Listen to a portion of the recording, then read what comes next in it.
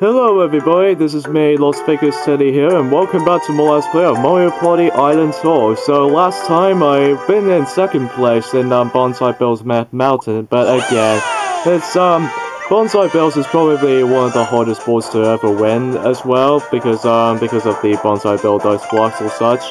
But yeah. So today we're gonna be heading off to the third board, which is Starcross Skyway.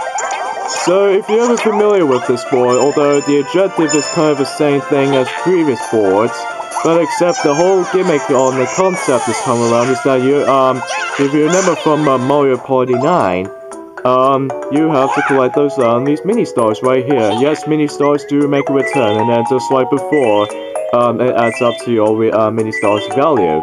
But, eventually you come across into mini-Z-stars, which just like in Mario Party 9, you take away some of your mini-stars, so you better have to be cautious about that, so, yeah.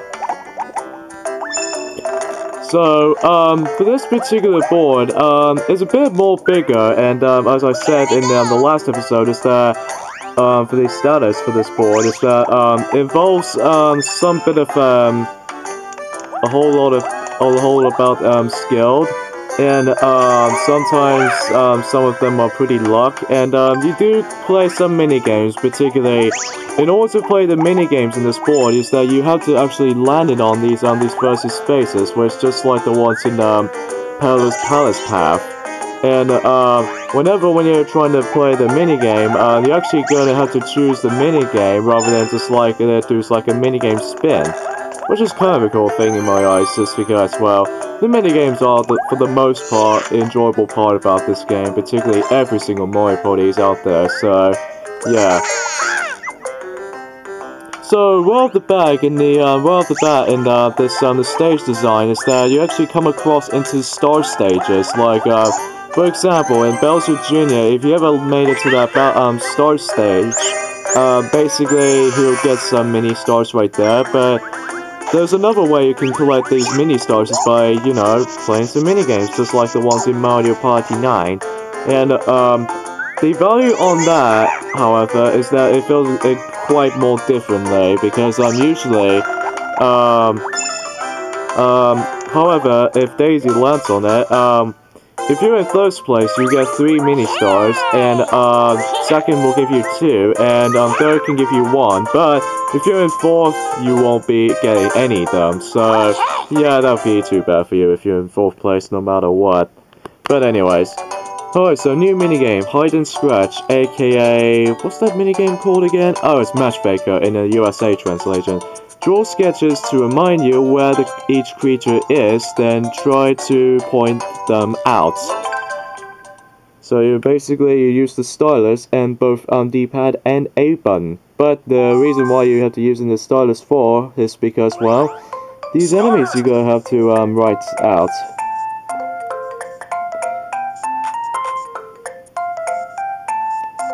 So I don't know some of these Mario enemies, particularly Buddha Bill and Thwomp, and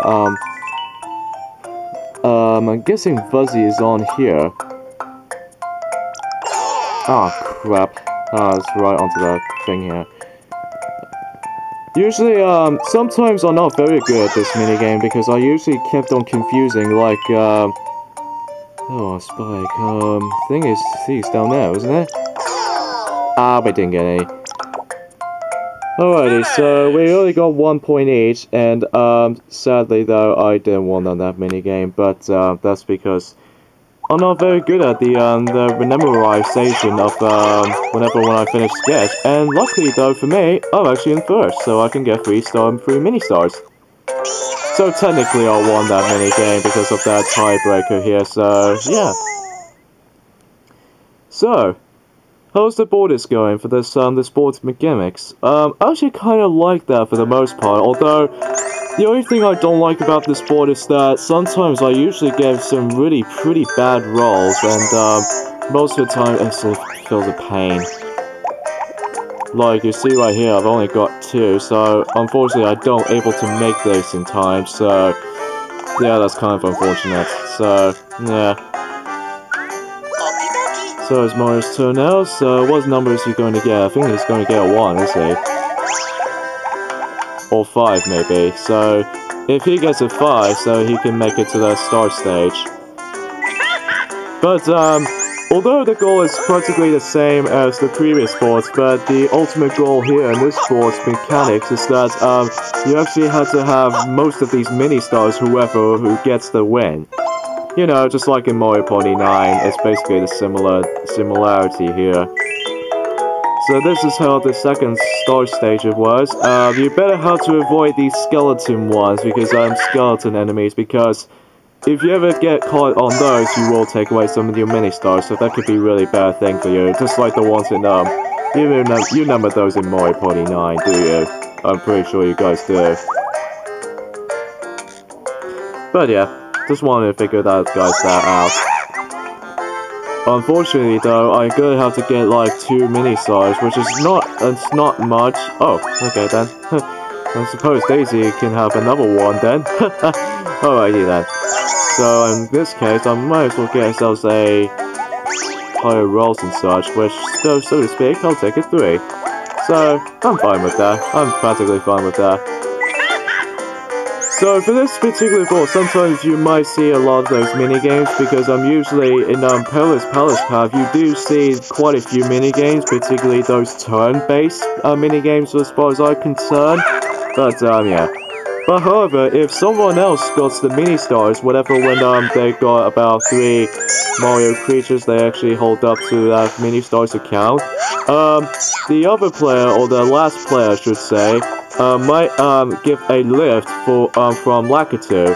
And what happened is that, yeah, it just takes you there automatically. But yeah, that's how it usually is. So, much like the ones in Perilous Palace Path, you still have the move spaces, which just like ever. And, also, another thing about this board is that sometimes in these specific areas, you actually have to take in these other routes, like, or different routes. Like, for Bowser Jr., oh, he's going for a minigame. Okay, that's a good thing, that's a good thing. And whenever when someone gets over there, or there rather, and oh crap, no, not spin the bubble again. I think we did play this before, so unfortunately let's do that again. So, oh great, this is a missed opportunity here, folks. Because, well, oh Jesus, this is gonna be really annoying, isn't it? Let's just do this anyway. I just got that focus right there, because I'm trying to get this thing positioned really well. But, that thing right there, like, it never, get the focus out of me, so, yeah. So, spin the bubble, we've played this from before, ever since Perilous Palace Path, so, nothing to worry about this right here, so... Oh, I got that one, so, yeah, I have to concentrate from that here, so... Yeah. And the last one we have is Bowser right there, so hopefully I can do my best right here. Which in fact, I do. Alright, so that is spin the bubble. I'm hoping if any people or any components, even though when I'm covering the Bowser's Tower in this entire Let's Play, is that I'm probably not going to be covering the spin the bubble, because that's the minigame we've recently already been playing. So, yeah, that's a huge bonus for me. So, back onto the original recording setup. And back to the original recording section, and yeah, I can have 3 mini-stars, so yeah. Oh yeah, I did not mention in the tiebreaker dice block game is that, much like the ones in Wii Party, especially Wii Party U, you actually do a counter with the other opponents for a tiebreaker game with you actually have to play a quick dice block minigame on the results screen. In some free-for-all minigames or some minigames and such. Basically, if you ever win from someone else, you do actually have to take a win for either first place or second or third. And, I just might go for that minigame right there. Which minigame we have not played yet? Let's go for Hopscotch. I actually quite like this minigame. quickly press the buttons displayed on the rocks to jump towards the goal. So press the 4 face buttons right here, not include the L and R, just the 4 face buttons. So yeah, it basically reaches you to the hole right there. So ready, go! It kind of feels like the same way as the Monkey Ball series, particularly Super Monkey Ball 3D and stuff like that. I kind of just wish if the next Monkey Ball game will just announce in the next couple of months or so, or even this year or something like that. But even though recently they did release the new Monkey Ball game, which is actually, you know, Monkey Splats for the PlayStation Vita. But we never get a chance to see a new Monkey Ball game on the Wii U, but we might as well have to find out in some time. But if not, then I'm just really disappointed. Anyway, but yeah, even though I didn't beat my record on Hopscotch because I was about 10 milliseconds off, because usually milliseconds wise is about 8, so maybe 10 seconds, yeah. And another mini game, okay. This is getting cool. This is getting quite cool as far as. Alright, so what should we go for? Seaside Snapshot, a new minigame, and also I believe gyroscope controls minigame. So once again you move the system to search and press the A button to take picture. Find the selected creatures, be the first to take their photos. But if your calibration didn't work that very well, you can actually push your D-pad until when you recalibrate itself until when it focuses back straight. So yeah, it's a really handy button, especially if you're having trouble with trying to get that thing working again. Oh, those binoculars thing kind of reminds me like Super Mario 3D Land. If you guys know already that Let's Play, if you want to check that out. Okay, back into the gyroscope controls recording, and it kind of reminds me like Sonic Lost World's special stages all over again. But yeah, ha, gotcha. So basically, all you have to do for this minigame is that you actually have to find many of these Mario enemies right there, and then if you do find the most pictures without it, well then you simply win. So yeah, that's pretty simplistic and so much more generic. Okay, for some reason I have no idea where Koopa Troopa is. I think he's up there somewhere. I didn't get my calibration very well. Ah, great. I'm guessing someone's gonna get it like Mario, which I don't mind. Alrighty then, Shy Guy and Lakitu. Bowser Jr. got that one. Why does my calibration never work on me? Come on. In fact, no matter, to make matters worse, can be disorienting. I think Bowser Jr.'s got the same points as I do. Oh man, I don't want to let him win though. Yeah, sorry for apologize about the recording setup for this minigame because this is kind of like the special stages on Sonic Lost World all over again, but I forgot, it's pretty damn tricky in order to do it with both hands because I didn't have myself a tripod or something like that. But that I digress. Back into the recordings, the original recording setup for this this board right there, as much as they used to be.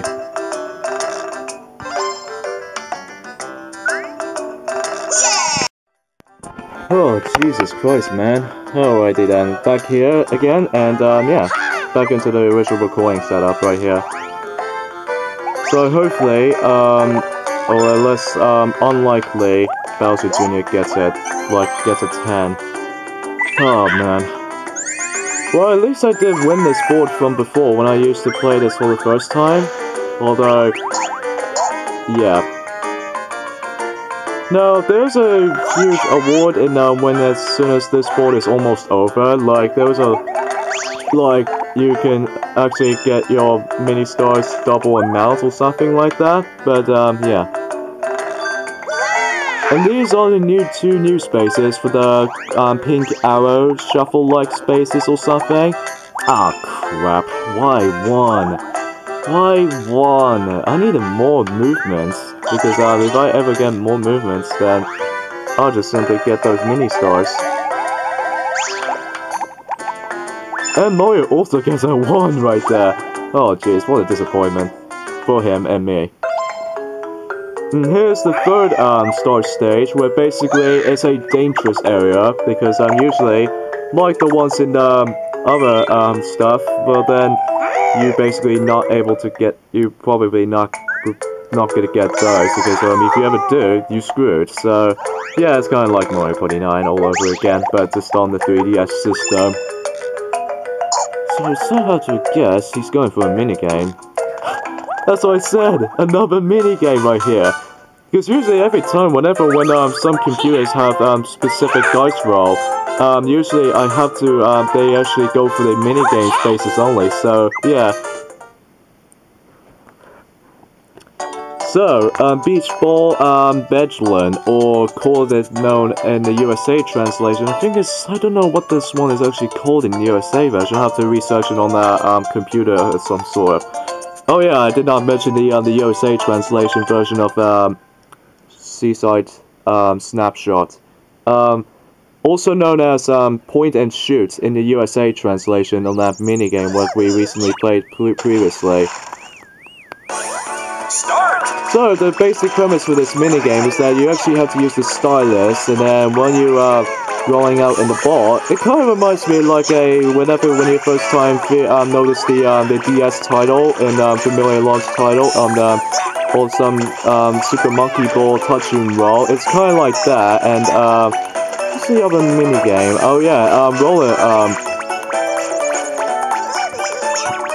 yeah, it's Roller Coaster from Mario Party DS. Whenever in Mario Party DS on that minigame, you essentially flick the stylus until when you actually roll a ball. And yeah, I do like that minigame. It's very similar here, but yeah, I think it's really ironic. Yeah, that was Beach Ball Bedlam, or Bendlin, I should say. Ah, fuck it. Sorry, I'm just getting confused right there. Okay, anyway, so. Hopefully though, as soon as Daisy had her turn, then I won't be able to get ourselves a lower number or something like that. Here we go! Basically, as I mentioned in these new spaces where I just managed to cover it in this board, those both green and blue type of spaces when it has a pink arrows onto them. Those are basically, it's kind of like shuffle spaces from Mario Party 9, but a different fashion way. Oh, okay. Ready, aim, fuzzy. I actually quite like this one. At least it's better motion-controlled ones than the ones in the other ones, to be honest with you. So once again, much like Seaside Snapshot, you can actually move the system in order to control your aiming, and pull back with the circle pad and release as you let go until it fires. Aim to hit as many fuzzies as you can with a single arrow. So yeah, if you're ever familiar with Mario and Sonic at the London 2012 Olympic Games archery events, you know about this minigame right here. Basically, unlike that, you don't have 4 goes, instead you only have 3 goes. And funnily enough, actually going on here this time. So, yeah, I'm actually have to do this without the recording setup right there, because I found this one to be a lot easier to do the recording setup right here, because as you can see right here, if my calibration does that weirdly enough, I'm perfectly fine with this one. I bet this might actually be the better of the motion control setup thingy right here, which actually I have to be perfectly honest with you. But usually if my thingy messed up, I can simply push the D-pad down, and then it just backs on this straight position, which actually comes in handy for me. Anyway, so we have one more go left, and fire! And I'll go at 10. Perfect 10, I should say. And there we go, that's my recording setup for this minigame. I actually found this to be a lot easier to recalibrate itself, even though, again, for the Seaside Snapshot, which I previously played, it's kind of hard to control at times, because, you know, if you remember from Sonic Lost World special stages, then, yeah, it's disorienting at times. But I love that ready and aim fuzzy minigame. It's actually kind of a lot of fun to me. Because usually it's kind of like the archery game of some sort, but yeah. Alright, so I need to get, let's say about 4. I need to get 4 so I can get ourselves more mini stars. Ah, crap, oh well. Well, at least I can show you those anyway. So, for those spaces, the green one will actually let the front line back in line. And I believe the blue one is that it can actually do a scramble space.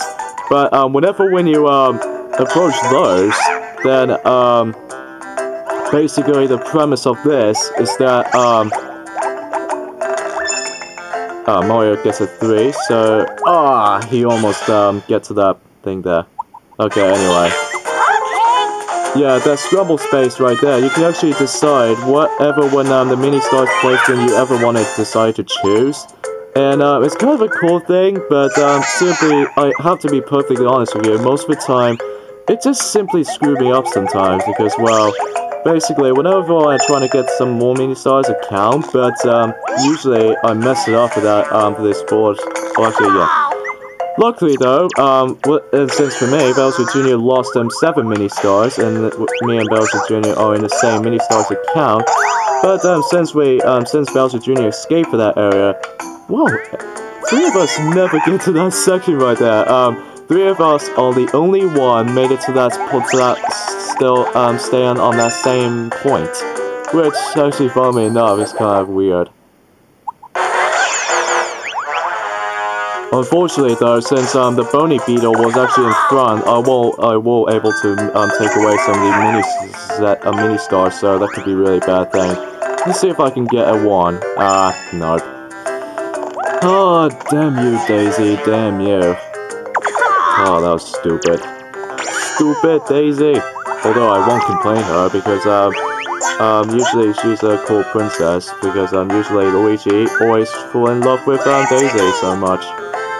Actually, to be fair, let's let who's in front line? Let's let Daisy to have oh, okay, Mario just gets a 7 mini stars. Okay, so me and Mario are in 2nd place right now, so the only thing I'm worried about is Bowser Jr. is going to be in 1st place in line when he made it up to the final star space. And Daisy's get picked up by Lakitu yet again, because simply put, she ever get picked up by Lakitu like twice. And I believe it's her go next, or maybe it's Bowser Jr.'s next. So I was about 2 mini stars off, so I won't manage to let Bowser Jr. win this though. And that's how the final star stage actually was. So once again, he has 10 mini stars right there. 7 and 5 and only 1 dry bones, which is the 7 minus 1. Yeah, as soon as this gets like almost there or something, we actually to let Toad explain to the others that meaning that we'll have to actually have more mini stars to conquer with, such as like some extra twice value of the mini stars. So yeah.